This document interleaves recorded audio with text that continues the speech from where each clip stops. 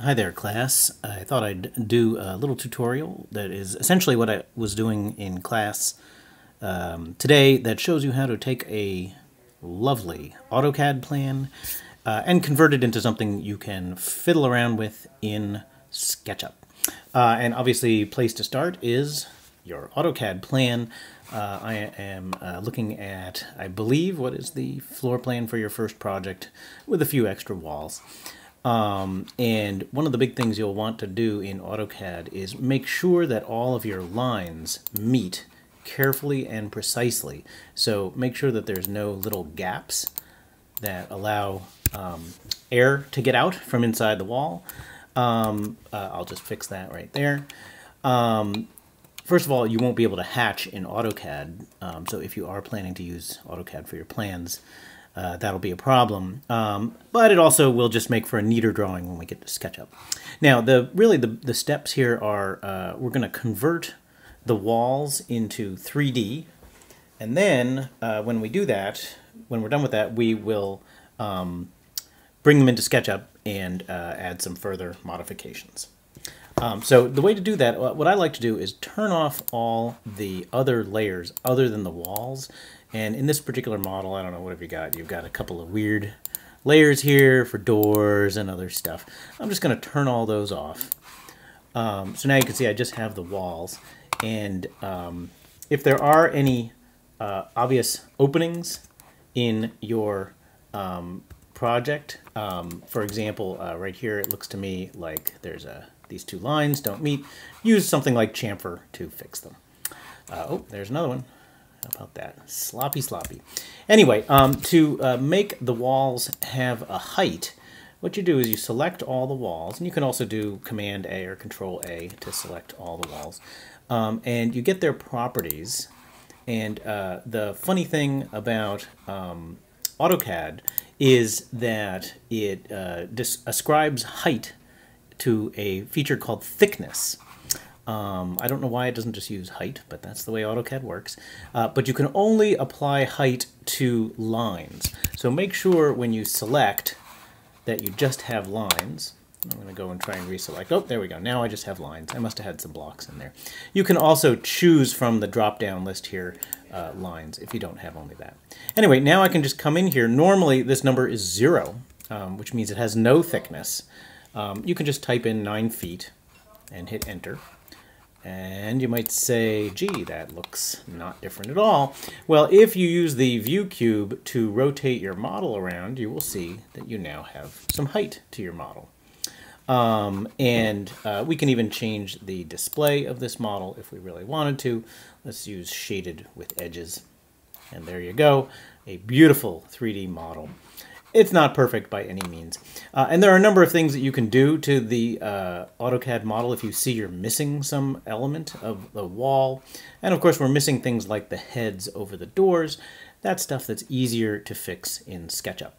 So what I'm going to do, I'm going to save this model. I don't want to save, I don't want to ruin my original one. So I'm going to choose Save As and give the new one a name that includes something like Export for SketchUp in the name so that I don't mess up my original floor plan. Okay. In fact, this is probably a good one to do first.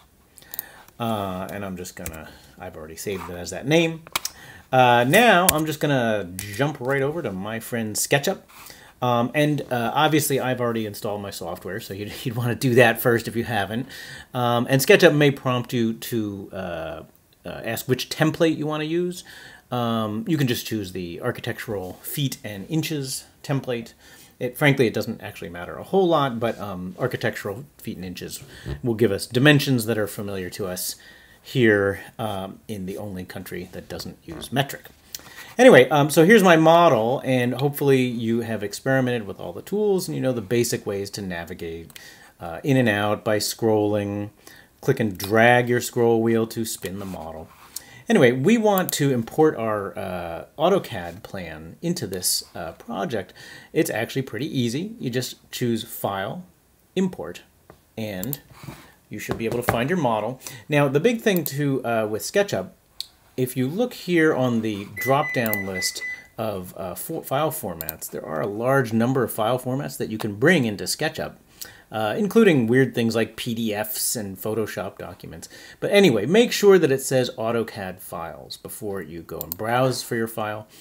And you can see here I have saved mine into a folder somewhere where I'll find it, which is good. And there are options that you can fiddle around with, but for the most part you should be able to just import it.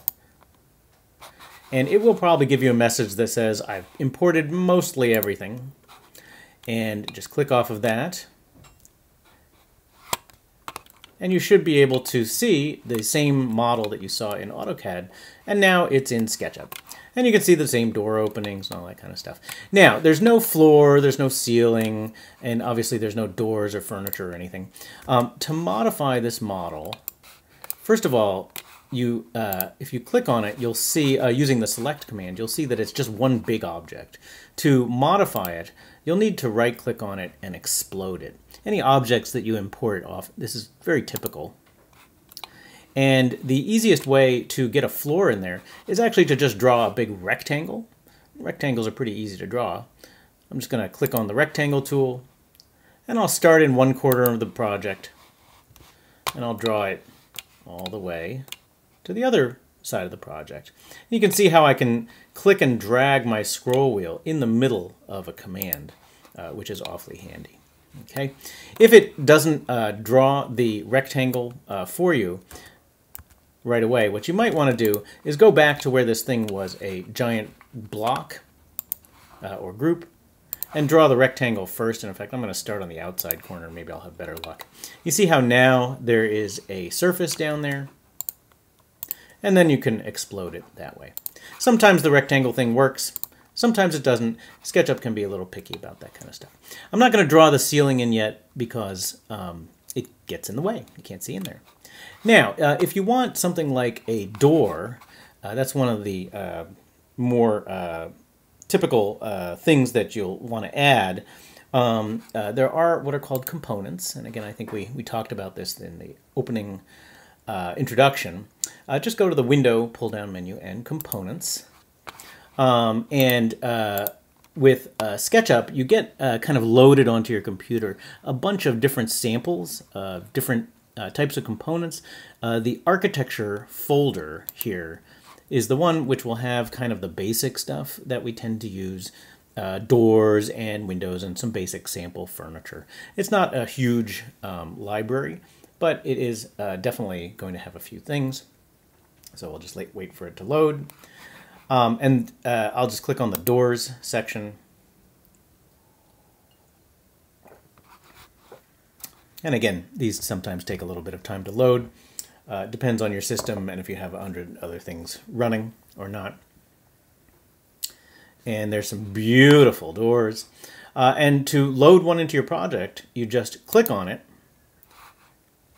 And here it comes into your project. And doors like to be vertical. They like to go into surfaces. Now, I already have some openings in my project. So I just kind of move my mouse around until the door flips up.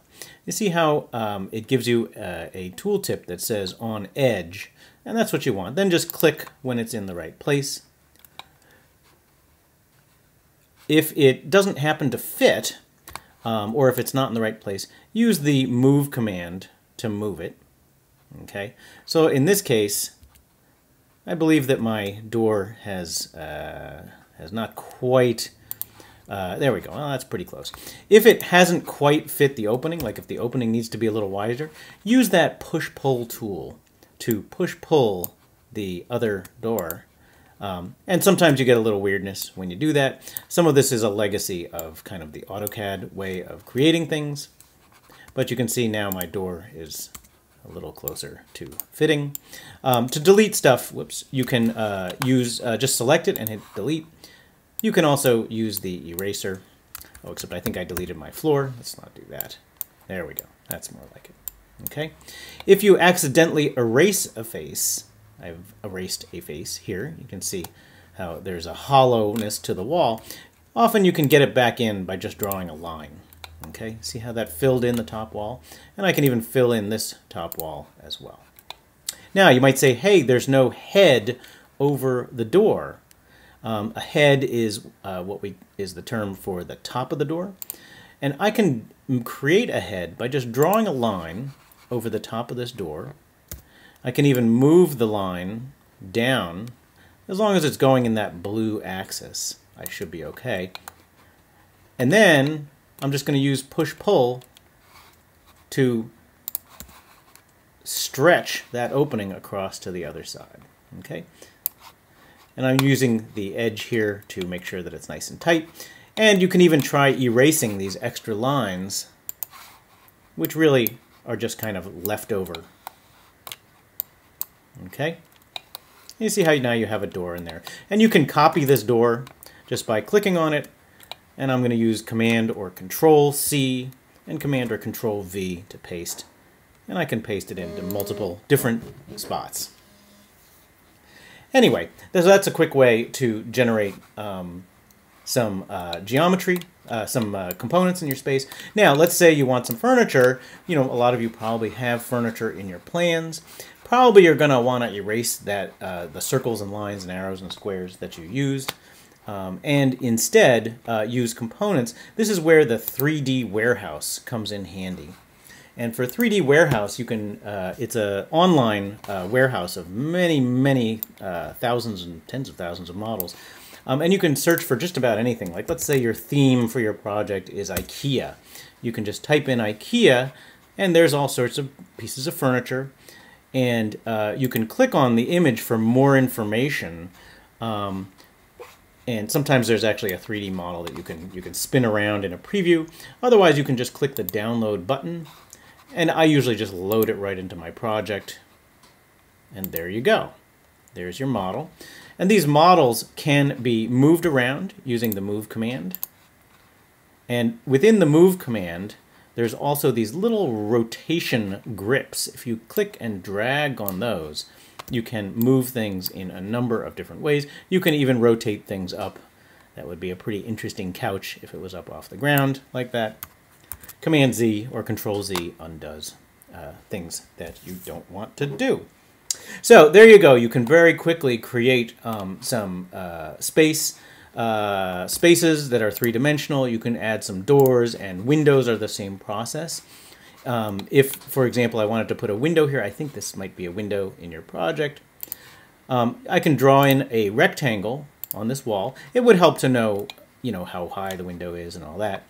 Then I can use push-pull to push the window through to the opposite side. Now, what I like to do is use the end point on the outside of the wall as a reference. And that allows me to basically cut through the entire wall. At least it usually does. Let's try that again. I'll use the outside of this wall as a reference. All right, I guess I could just keep going. That's another way to do it. Usually that will cut right through it. Probably just a weird legacy of having used an AutoCAD drawing. Sometimes they behave or misbehave. Anyway, you can see here's an opening through my wall. And I can easily slip a window into that. And if I need to, I can push-pull the window opening as need be. Okay? And I can probably erase these extra lines, I would think. Well, maybe not. Anyway, so there you go. Now, I want to make a perspective of this lovely space that I've created. SketchUp offers a number of tools to help you out. What I like to do is turn on what's called the large tool set. Because interiors are actually quite difficult to set up sometimes because of the narrow spaces. They're much harder, I think, than exterior views. This large tool set has some special tools that we'll need. I'll just click to turn that on. And I'll drag it over here. I don't know why I drag it over there, but I do. Anyway, down at the bottom are kind of these view tools that are going to help us out. So let's say I want to create a perspective view of this large space here. All I have to do, work on your model, add in your furniture, and if you want some additional furniture here, I can move this and I can copy it around and turn the other one in the other direction. And you can have a whole lot of fun with these things. Then once you've got it the way you want, use the place camera tool. That looks like a little guy with an X, or a little androgynous person with an X. And this is essentially your station point. So remember we talked about station points and perspectives? This is our station point. And when you put it in the project, it will put it in the project at a certain eye height. If you look down on the lower right, it tells you the eye height. And you can even type in this area and type in, 5'2", and you see how the eye height moves. Okay? You can also use some of these other zoom tools here. The walk tool walks, just click and drag on the space, and you will walk either in or out, depending on if you click up or down. See how that works? The eye tool is what's called the look around tool. And what that does, you click on that tool and then click and drag the eye tool, and that will give you a different view of the space. You're essentially changing your line of sight, right? Remember that? So if I look, if my line of sight is perpendicular to that back wall, as you know, I get a 1-point perspective. Anyway, the other one that I want to show you is this zoom tool here. It looks like a magnifying glass, and that allows you to just zoom in and out. Essentially, it's moving your station point backwards and forwards, and it will usually stop at the back wall, or not. I keep doing that. With that tool, you can also change, down on the lower right, the field of view. In fact, you don't even need to click in the lower right to change it. Just type in 55, and you see how it showed up there without me clicking in there? Just hit enter, and wow, look how much wider my field of view is for this interior perspective. So it's really nice. Now it actually looks like an interior. It's a little distorted as it gets close to me, but in general, this looks like a pretty good view. In fact, I wish I could save that view and come back to it later. Well, yes, you can do that. If you just go to the View tool and choose Animation and Add Scene, you'll see at the top of your screen something that says Scene 1. And what that is that's it's called a saved scene, and it allows you to return no matter what. If I fiddle around with the model, oh, I did all these crazy things, I just click on Scene 1 and it will return me to that view. In fact, what I'm going to do, I'm going to save a scene looking this direction, and I'm going to use my little position camera tool, go to the exact opposite of the room. Now I'm looking at the corner, but after you click the position camera tool, it immediately calls up the look around tool because they're very commonly used together. And I'm just going to move myself in to the corner, and now I have a, you guessed it, 2-point perspective. I'm looking right at that corner. And, maybe I want to zoom in or out. I don't know. It's a compositional kind of exercise. Then, once I've got another view that I like, just right-click on that first scene, and you can add a second one. And just like that, you can jump from one to the other. And this really makes working on your model so much easier, because as you move things around and rotate and fiddle around with your drawings, and here we'll turn turn this up so it's up in the air. Well, what does that look like from the other direction?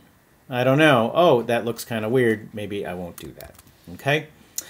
Now, the other nice thing is any changes made to the model will be reflected in these individual scenes. So for example, if I try to draw in a roof here, and I'm gonna try my rectangle trick again. Oh, and I only got one room. Sometimes it works, and sometimes it doesn't. Maybe it's because I have an opening here. Let's try to recreate some of these individual spaces. Oh, there we go. Now we've got it. You might say, hey, now you can't see in your model. Why did you do that? I don't need to see inside my model now, because all I have to do is click on this scene. Look at that. I can see inside, or I can be inside my model without being able to see. And of course, any of these views allow you to edit. So if you wanted to, oh, I don't know, let's create a big ceiling, recessed ceiling. I can do that in this view. I can even paint materials and other things. And all of those changes will be reflected in the model. And that is how you create a very simple model from an AutoCAD project.